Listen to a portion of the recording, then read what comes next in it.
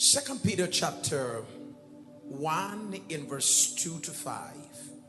Grace and peace be multiplied unto you. Cycle the word that comes next, through.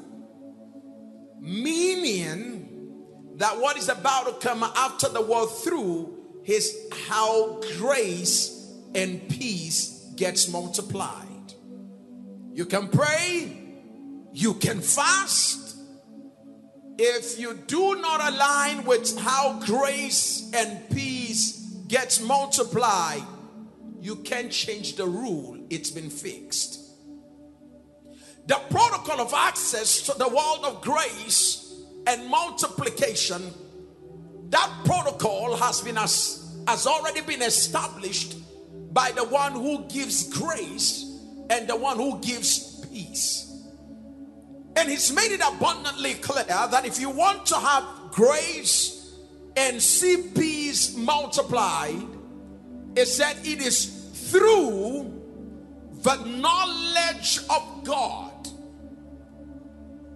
In essence, grace and peace will multiply to you according to the knowledge of God. Somebody say knowledge. Say it again, say knowledge. So the Bible says grace and peace will be multiplied to you through the knowledge of science, through the knowledge of physics, through the knowledge of the economy.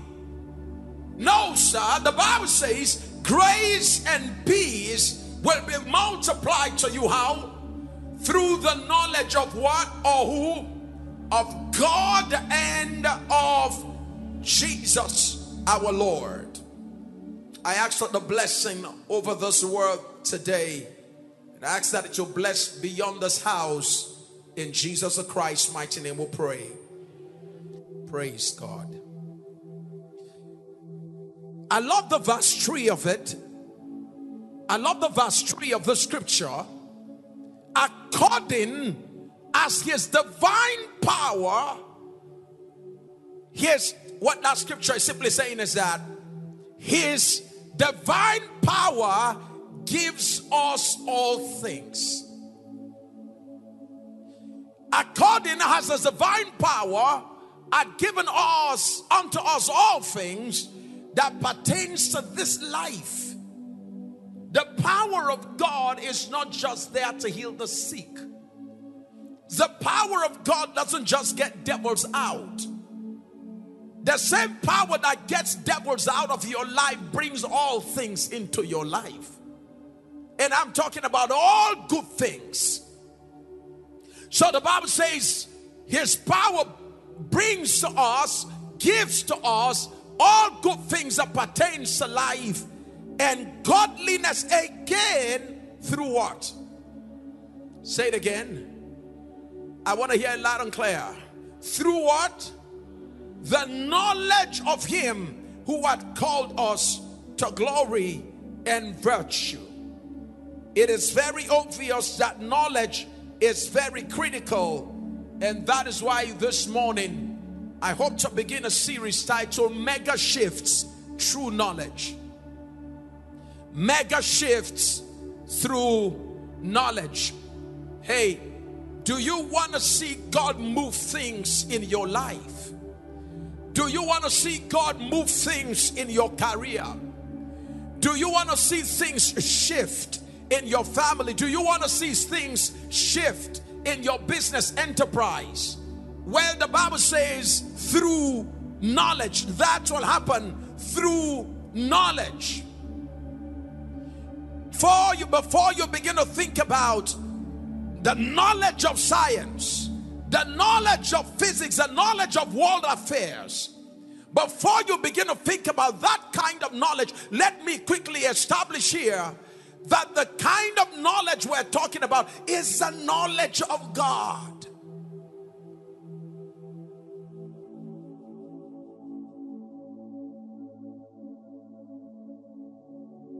From our text, and before I say that, The Bible says, my people are destroyed for what, sir?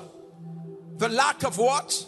Prayer? No. My people are destroyed for the lack of fasting? No. My people are destroyed for the lack of worship? No. My people are destroyed for the lack of dancing? No. My people are destroyed for the lack of coming to church? No. My people are destroyed for what, sir?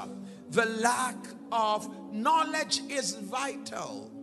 Oh, somebody said wisdom is supreme. But let me say that you cannot access the world of wisdom except through the gate of knowledge. Cherish knowledge. And above all things, cherish the knowledge of the Most High. 2020 to 2030. God will be separating people based on the knowledge of Him. The knowledge of God will establish your distinction. I'm going to say that again. The knowledge of God will be the foundation for your distinction. The knowledge of God will be the foundation for your distinction. The knowledge of God will be the foundation for your distinction. Please, it's one thing to get to know Mary Kay Ash, but please pursue the knowledge of God. It's one thing to know the best airports in the world, but please pursue the knowledge of God. God is about to elevate people this time around based on the knowledge of Him. From our text in verse 2, 2 Peter chapter 1 in verse 2, Apostle Paul revealed to us the powerful reason why some people enjoy an enviable life that is filled with grace and peace. And Paul made us to understand that the reason why some people in the church, some people in the household of faith, the reason why it seems they are in a class all alone by themselves, it's not because God made them so. The rich and the poor, the Lord made them both. The Lord didn't make them so. I'm going to say that again. The rich and the poor, God made them both as human beings. Becoming rich was a choice and a decision that they all chose to make. In essence, the outcomes of your life are all a function of your choices. I didn't choose to be born in a poor family, but I chose to become a husband who heads a poor family. I'm going to say that again. I didn't choose to be born into a poor family, but having a poor family, that one is my choice. I'm going to say that again because some people didn't hear me here. Let me say that to this group here. I didn't choose to be born into a poor family, but producing another poor family, that one was my choice. Oh, Pastor Sam, don't you know that the economy is so bad? I understand that. The economy is so bad. In the midst of it, people are becoming multi-millionaires. Again, it's a question of choice because money has not left the earth.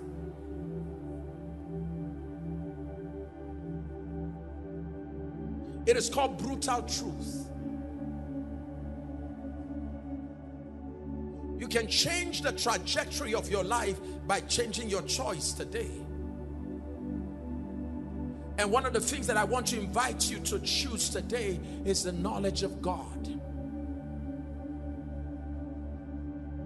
Choose to know God. Choose to pursue God. And the proof of your choice is not determined by your words, your actions, your decisions. This year, everybody can declare mega shift, but in the end of the year, only a few will see mega shift. And it will not be based on who God chooses. It will be based on those who make themselves worthy of the shift that God wants to bring.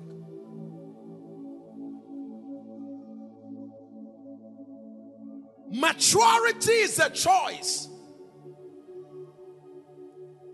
Maturity is a choice. God does not give responsibility, weighty responsibility. God does not give it to babies.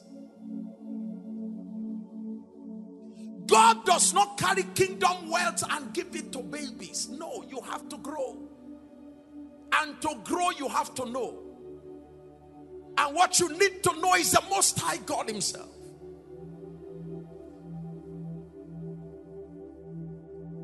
So Apostle Peter tells us that the reason why some people enjoy wait, listen to this. Grace and peace be multiplied.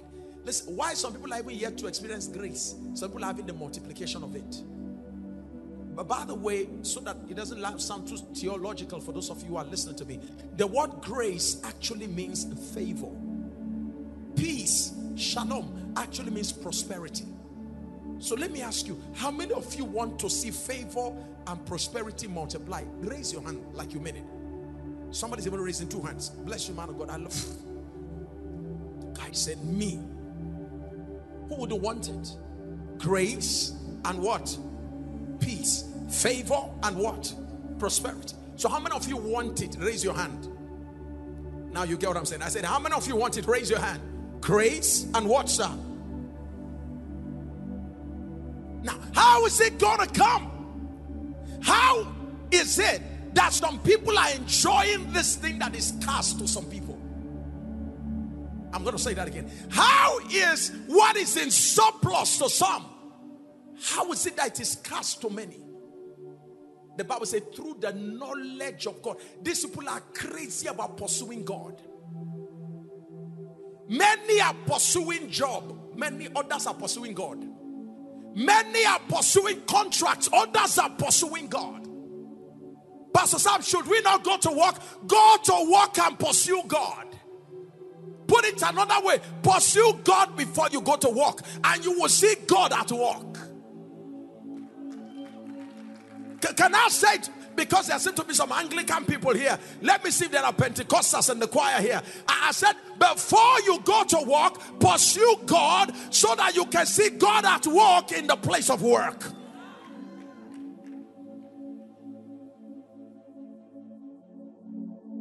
The Bible says it is in vain for a man to wake up very early in the morning. I'm going to work. I'm going to work. Wake up. Take your bath. Everything. Put on your tie and all of that. The only thing you don't have time for is your God.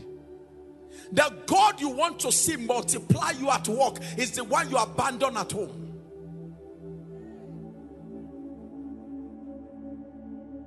You have time for makeup, but you don't have time for Him to make you up. Follow me carefully this month. I want to show you why families are suffering. Not families of unbelievers, families of Christians.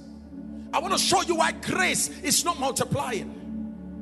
A woman called me. She said, Pastor Sam, she said, I had the Apostle Joshua Selman sharing a story that he went to Kenya or Rwanda or somewhere, and people were pursuing him. Sorry, sir, we want to give you houses. He said, I'm not living here. They said, no, sir, we just feel we should give it to. What did they see that made them carry built houses to give him?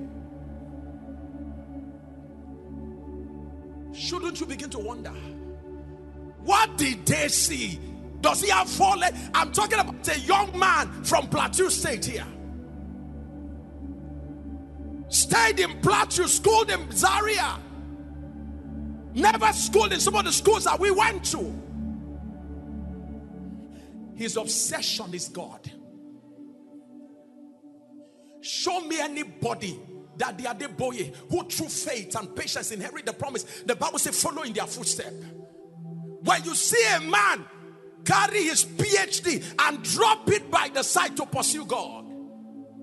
When you see a man at 70 plus, waking up every night 10 o'clock and will trek kilometers praying,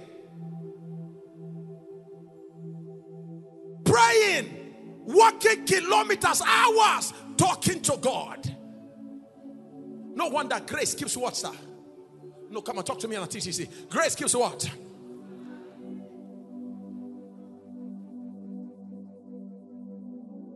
you hear somebody else like Bishop when they open his mouth to say, I pray in hours, for hours in tongues. No wonder grace is what? You can tell why it's not multiplying in your case. Stop looking for the witches. Your prayer life is non-existent. Intimacy with God has gone zero. That is why energy is on the high. You are using energy to use what divine grace should be making happening. Let me look at your neighbor, say switch. No, 2020, somebody says switch. If you're going to see shift, you must switch.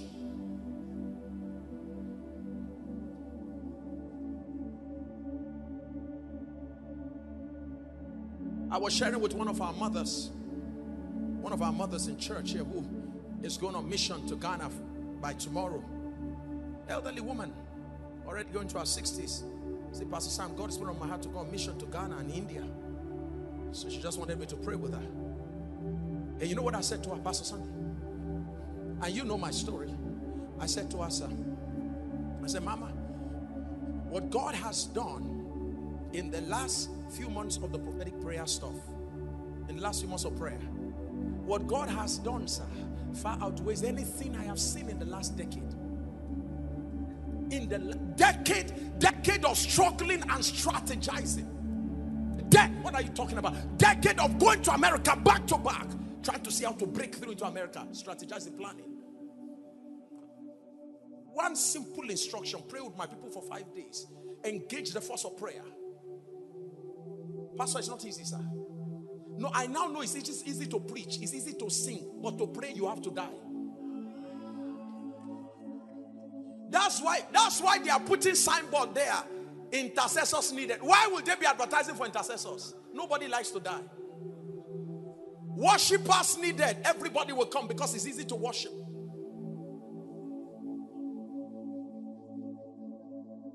Hey, protocols needed. Where we all look good, everybody will go. But hello, come to die.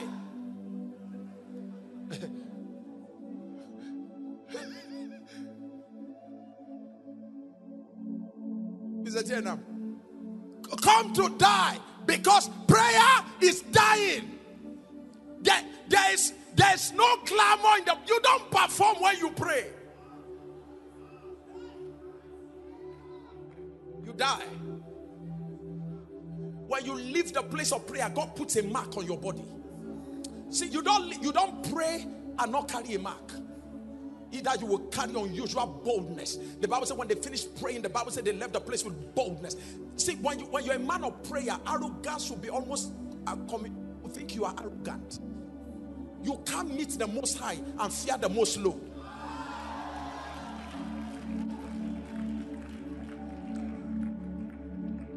Am I talking to somebody here? I used to wonder, sir. When I see some of these our fathers in the faith, when I see the boldness, I say, wait, I say not the same Holy Ghost I have. I realize, no, it's not just the Holy Ghost, it's what they do with the Holy Ghost. I came to steer somebody up to the place of prayer here. Look at you. You that used to be very bold and confident because you used to pray. Look, you are now the one life has beaten black and blue, slapping you backward, and you keep moving backward. Look at you. Life keeps slapping you backward. You are moving out gradually from limelight to obscurity. You used to be visible. We can't see you now. Life has forced you to a corner. You better get your mojo back. Get your fight back. Get your prayer life back. Something needs to bounce back again. Your prayer life needs to be back.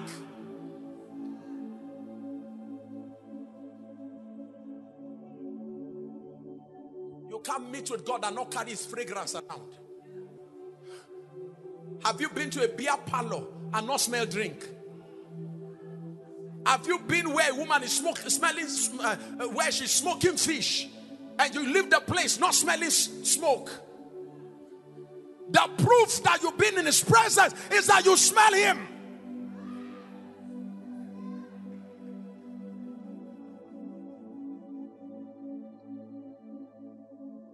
Young man, Forget about all these things they do on social media. Find God. If you find God, they will find you. Business owners wake up in the morning, pastor. CEOs wake up. Help me touch your neighbor. Say, stop this thing. Switch. Wake up in the morning. No time for prayer. Energy. The Bible says, wake up, rise up early in the morning, and go about business. And the Bible says, only to come back at night eating the bread of affliction.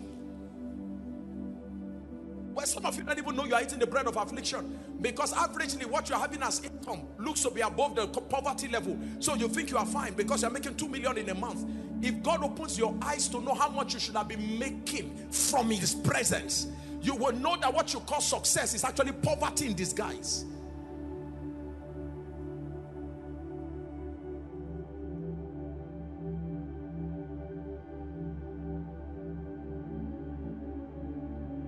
Grace and peace, favor and prosperity can multiply through the knowledge of God. That word knowledge is very, very important here, because the Bible makes us understand that it is through that same knowledge, sir, in verse 3, that divine power, when you begin to access that world of knowledge, that kind of knowledge, the Bible says that divine power begins to attract all things to you. That is what they call magnetic effect. Is that okay? When you begin to traffic in that world of knowledge, when you begin to know God like others don't know him, it begins to attract the power of God to you. Now watch this carefully. When the power of God begins to rest upon you in this dimension of revelation, by this dimension of revelation, by this dimension of the knowings of God, when this revelation begins to abound, power begins to be attracted. Listen to what the Bible says power will do. The Bible says the power of God will attract all things to you that pertains to this life. I know it's true now.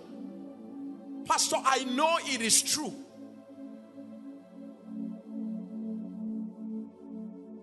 So you know what I've done lately? I cut off all unnecessary activities. Going to visit this pastor, visit them. No, cut it off. The most I do these days, I finish my broadcast, attend to people that I need to pray for online, make calls, stay back in God's presence, do my work. The first walk is to walk prayer. Yes. I will never forget what one of the most successful people, scientists in his day, is a Christian. I'll never forget what he said. He said, the greatest work I do is prayer. He said, because by prayer, all other works are made easier.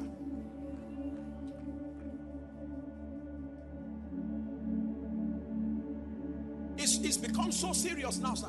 My system is finding it difficult to adjust to normal life because, sir, I lie down, my wife is beside me, I lie down, I just face one direction, sir. Sir, your meditation becomes prayer. I don't know if anybody understands what I'm saying. You are quiet but you are praying. Your thoughts becomes prayer. In your sleep, your spirit is praying. Father, may somebody understand what I'm talking about here. Your spirit man is heightened. You can begin to perceive error and manipulation from a distance. You can begin to perceive wickedness from afar.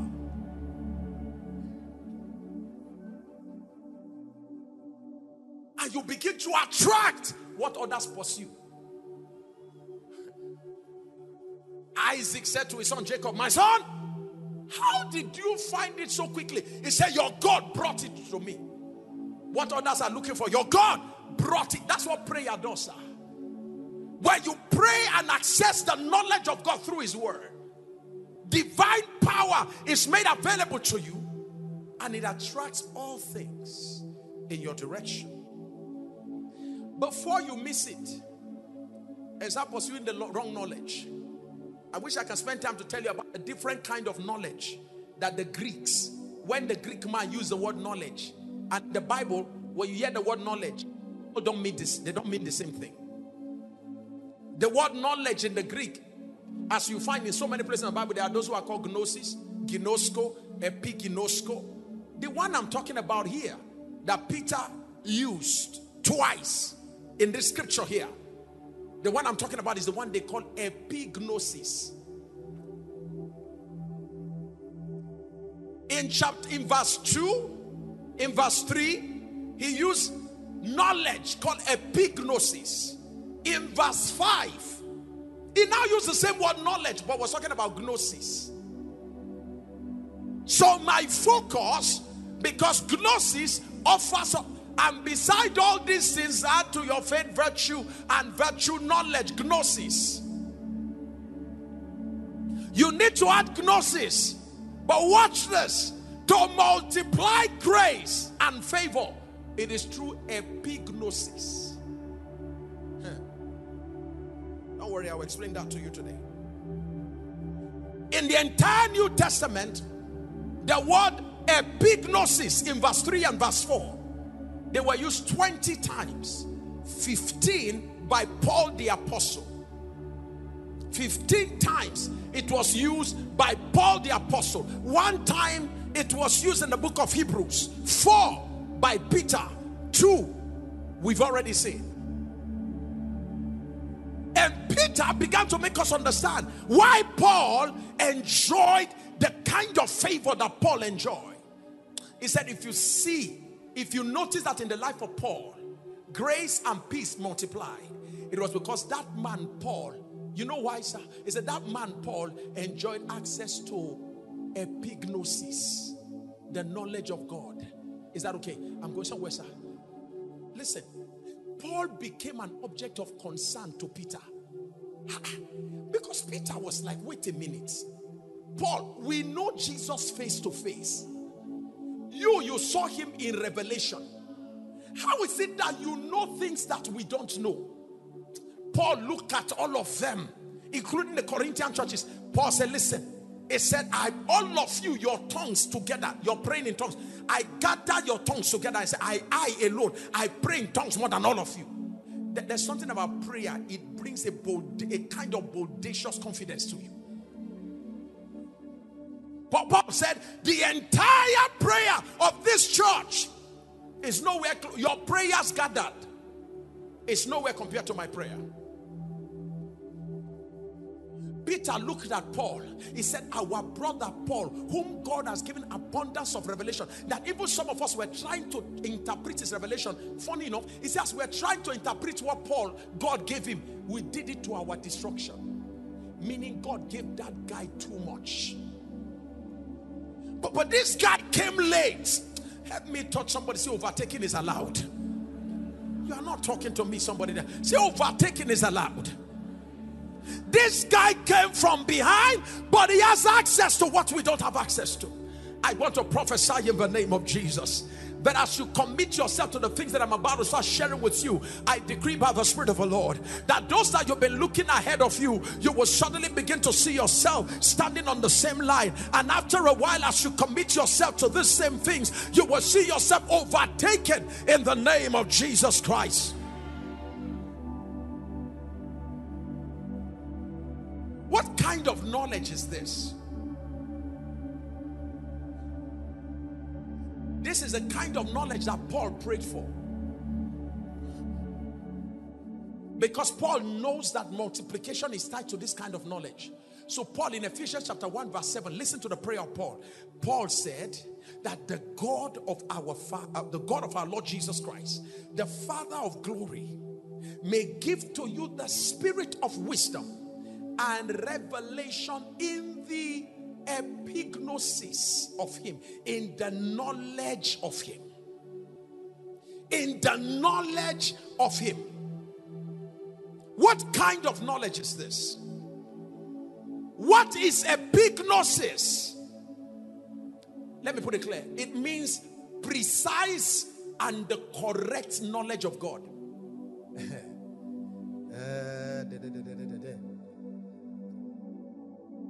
Epignosis means, or knowledge.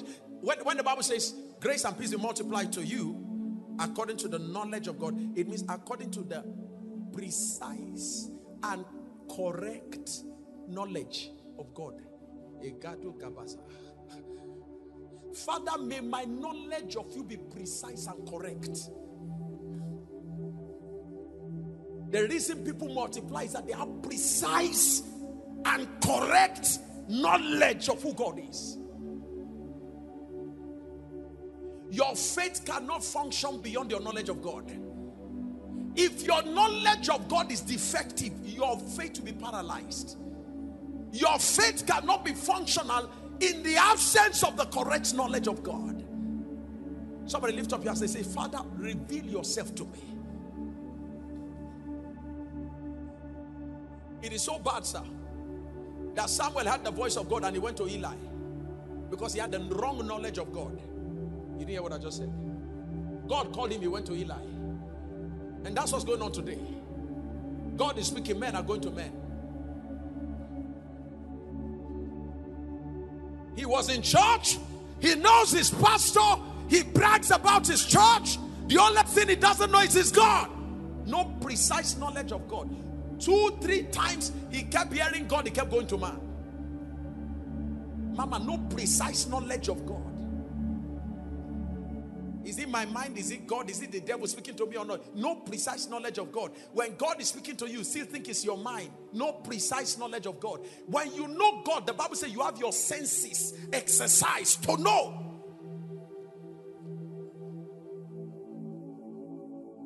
Let me look at your neighbor and say, it's time for maturity. No, you're not talking like him. They say, it's time to mature. Let me look at somebody and say, it's time to grow up. Tired of having, I'm not excited with the church that is filled up to capacity. They're even looking for chairs. I'm not excited about this. How many of you know God? It's my concern. I have a church packed with people overflowing everywhere and all of that. I'm concerned about our branches.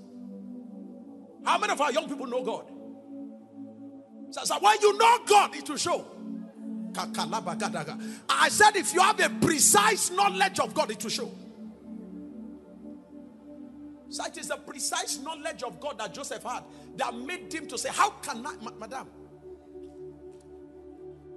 you fine. If you know Egyptian women, you know they're fine. Cleopatra. They're not be smart. Don't think you can overcome temptation until you have gone to Egypt and come back. Ask anybody who has been to Egypt. Egyptian women, see, their skin, they have all kinds of formula they use for their body, which they are not exporting to the world. They bath in milk. They do all kinds of stuff. When you see their skin, their movements are delicate. And say a young man no shadaba. And there's a young man living in the same house. The Bible says day after day she will pressure him. A woman who is desperate will do anything. For her to be pressuring him, I want you to imagine how she must have been dressing. Everything thrown out. Nothing kept on reserve. Because mission must be accomplished.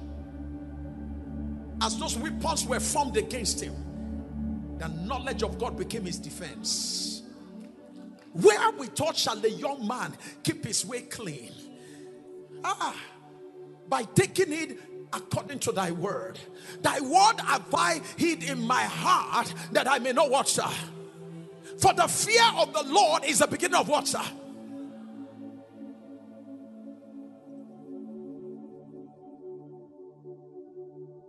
So he was in the same house with this. So I'm not saying that she tempted him online. For you to know how bad we are, for you to know how low we are falling for online temptation. I'm talking about in-house. I'm not talking about a lady who dressed a little bit stupid in the office. I'm saying, no, this one is not dressing stupid, trying to suggest. She is telling you, I'm not suggesting, sleep with me. Day in and day out.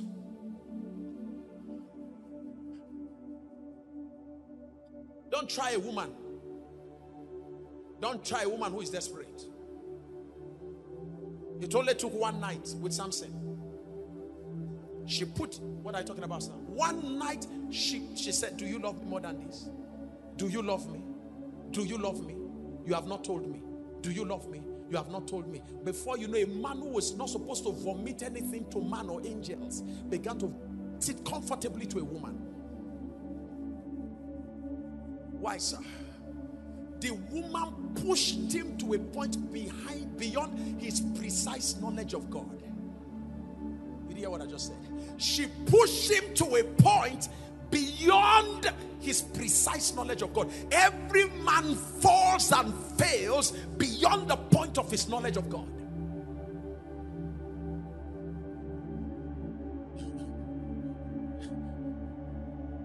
I'm laying foundation. I've not started yet. Is that okay?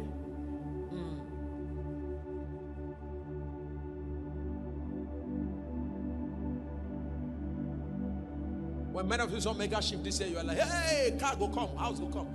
We don't pray. See, when you have the precise knowledge of God, you don't pray for those things.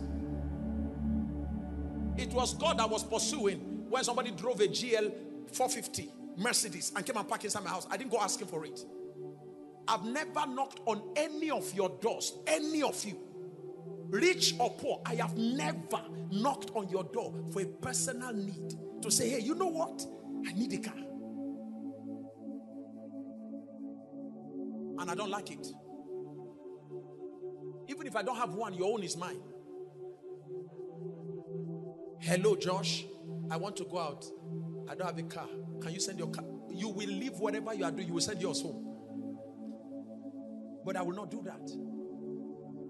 I'm trying to give you something here. The woman said, lie with me. Joseph, see everything. Lie with me. Can you see a naked woman and not collapse? Not to now talk about seeing a naked Egyptian. Your ancestors will join you to fall.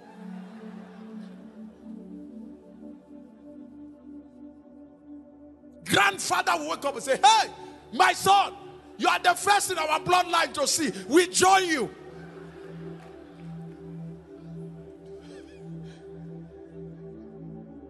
We join. We fall with you. But pastor, a young man who has the precise knowledge of God. Listen to his response. Pastor Shegun. He said, madam, see your body fine. And she's like, hey, I know you're about to fall for me. She said, you look beautiful. God made you well. I like you. But I will not lie with you. Because listen, he said, this is not about offending a pastor. I'm not afraid of our music coordinator or ushering director. No. I have a epignosis. I have a precise and nobody teach me this one. This one a correct knowledge of God. Now listen. Some people will call this fornication. Now listen, that is to their knowledge of God. Me, to do this one is called great wickedness. It is, you see, the interpretation of the sin is dependent on your. Say it again. That is why some, man of God, that is why some, based on their knowledge of God, they will say, my sister, what is it now? Should we are Christians now? Should be God forgive us? Should we just do this thing now and then we'll get over it? Again, that is based on their what? It's a faulty knowledge of God that delivers on such iniquity. Precise knowledge of God interprets events differently. Sir, children of God were gathered. Mama, children of God were gathered. And Nebuchadnezzar said, hey, all of you, we are about to conduct a promotion exercise. And all civil servants who bow to this corruption in this place will be promoted. And the Bible says, one after the other, including deacon, pastor, archbishop, the Bible says all of them began to do what? They began to bow. And then there was these four guys. Hey! I could hear the pastor of their church. Hey! Bishop! Dan!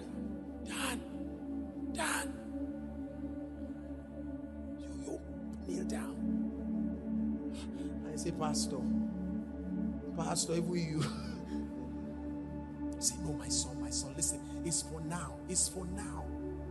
It's for now. Listen, God understands. It's for God what? It's your knowledge of God. Say, God, listen, just bow. You're about to lose money. 15 million. And then after we talk to God, the guy say there, as I say, if you meet with the Most High, you are not afraid of the Most Low. They stood there and they look at the king and they say, sorry, oh King Nebuchadnezzar, we're sorry, we're not mindful to answer you. This kind of, we have lost value for people like you. By the way, we just want to let you know that the God that we serve, He is able to deliver us. We have epignosis. We have what? We have that precise knowledge. It is accurate that our God is what, sir? Able. I'll be demystifying that for you next Sunday. I'll be starting with 4 dimensions of God's knowledge you must possess to distinguish yourself in this century. Enough of struggling. Enough of bowing with others to eat crumbs. I'm going to say it again, sir. Enough of bowing with everybody only to be feeding on crumbs. I'm about to show you where precise knowledge, because the word epignosis is precise knowledge that influences impact and it inspires behavior. Meaning you don't know him if it doesn't affect your behavior. Epignosis is not what you know in the head, it's what affects behavior. So epignosis is the reason why I said, look, I know God. God is watching me here. There are men who will say, yeah, I know God is watching us, but listen, He will forgive us. Joseph said, listen, I know God is watching us. I have precise knowledge, and it influences my behavior. I will not sleep with you. Daniel, I will not bow. And said, look, O King Nebuchadnezzar, let it be clear that we will not bow to you. We are not going to yield at all. Now listen, we know our God is able to deliver us. However, in case today he makes up his mind,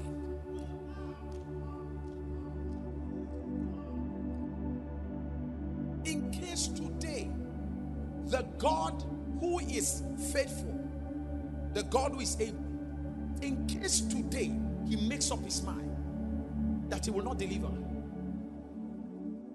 let it be abundantly clear to you that you've met a different breed of people.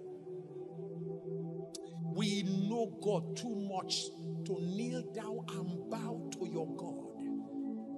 If this is the last thing that will promote us, may we never be promoted in life.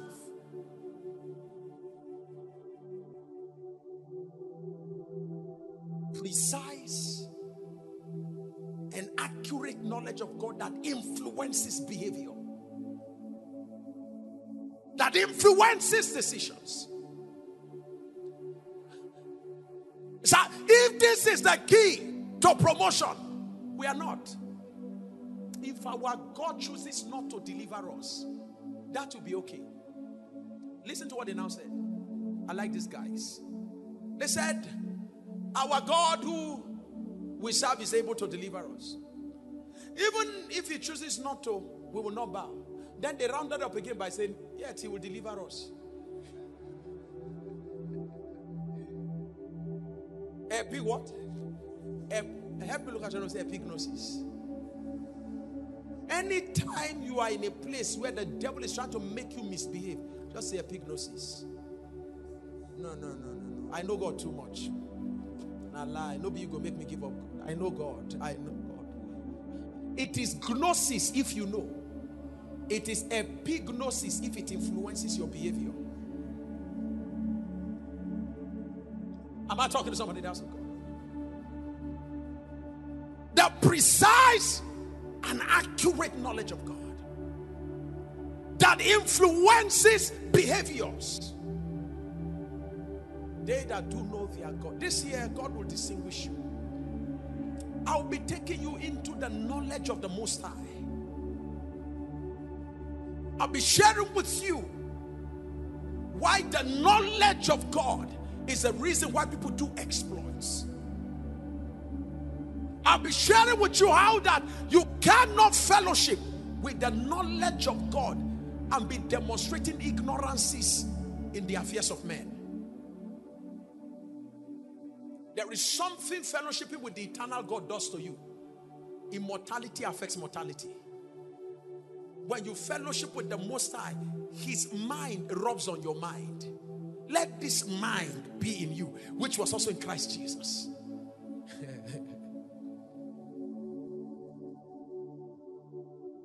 How many of you want to know God this year? Wave it at me. Wave it at me. Begin to pursue Him from now. How do you pursue the knowledge of God? Through prayer. Number 2, through the study of the Word. Please, let me say it this way. Through the prayerful study of the Word, that you are studying the Word with prayer. You open your Bible and you're praying. And you are reading, you are praying, you are reading, you are praying, you are reading. And your desire is one, Father, that I may know you in the pages of scriptures. I want to know you like these guys know you. A man saw the fiery furnace of fire. 3 guys, they were to throw them into the fiery furnace of fire. And they say, hey guys, we are heating it up 7 times more. You can feel the heat. They say, sir, we have fellowship with the presence of the Most High God. The one whose presence, whose face is brighter than sunlight. So your 7 times heated furnace is nothing to threaten us. We have beheld Him. What we are beholding can't scare us. You didn't hear what I just said? Precise knowledge of God. So it was what helped me in 1989 as a young man. The pursuit of the knowledge of God was what I began with. 1989. That was why when the Muslims caught me and they said, hey, we're going to kill you 3 times. I said, look, death is to die for him is a privilege. A big, what's up? He said, die, kill me, kill.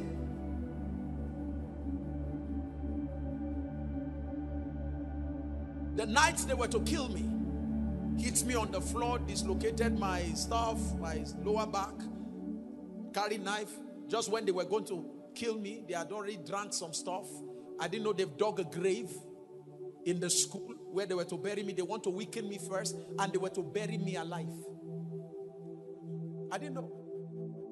Just when they were about to do what the wickedness they were to carry out, somebody just entered the place. His name is Victor Oyebom. I don't know where he is. I've been searching for him. Victor was a martial art guy. He was not a Christian, but everybody fears him in school. He was a labor prefect. Well-built Igbo guy. He entered the place. Apparently, he said he heard the noise when they came to pick me from my room. No Christian knew. Took me to another hostel where they were to finish me. They were already making a mess of me, beating me, and I didn't know where joy and strength kept coming from. Accurate knowledge of God that was not given to compromise. And then he came inside, and I heard that voice, let him go. And that's how they left me. And they came and picked me up. It was when I wanted to stand up, I realized that I had a dislocation here. I managed to start limping. Sir, as I took my leg out of the room, unconsciously, because out of the abundance, as I came out of it, guess what came out of my mouth? Greater is He that is in me. Greater is He that is in me. Greater is He that is in me than he that is in the world. Songs of joy. Joy. I was singing. The guy looked at me. He said, thank God they did not kill you. And he walked away. And I went back to my hostel. mother said no. My mother said, when my mother heard about it, said, no, this is the third time they are attempting to kill you. Come home. That's how I got to Lagos with that dislocation. They were to take me to Yaba or whatever, Ibobi, for operation or whatever. When one day I was reading the book of Kenneth Hagin, and I tapped into the precise knowledge of, I was reading the name of Jesus by Kenneth Hagin, and I tapped into the precise knowledge of God. And Kenneth Hagin said, lay your hands there. And I laid my hands on my lower back. And I said, in the name of Jesus, I'm healed. And I wanted to feel. I felt the pain. I said, oh no, this thing doesn't work. And the Lord said to me, no, son, that's not precise knowledge. In the precise knowledge of God, you don't feel to believe. You believe to feel. He said, now lay your hands back there. And I laid my hands and I said, Lord, I believe I'm healed. He said, now get up. I've been up since 1992. Never one day have a problem of bending down or doing it. Never one day. Precise knowledge. Is there anybody crying for the knowledge of the Most High here today? Poverty is a reflection of the absence of the precise and the correct knowledge of God. I will prove that to you next week. The precise. Listen, every problem is subject to the knowledge of God, because knowledge is light. And the light shines in darkness, and darkness cannot what, sir? Stand to your feet, everybody. I'll continue next week. Lift your hands to the Father and say, Father, open my eyes and let me begin to have insight into the knowledge of who you are, the correct knowledge. The kind of knowledge that influences behavior. When you have precise knowledge, when you are inside the storm, you will sleep. When you have precise knowledge and they lock you up in a cell, you just need to sing at midnight.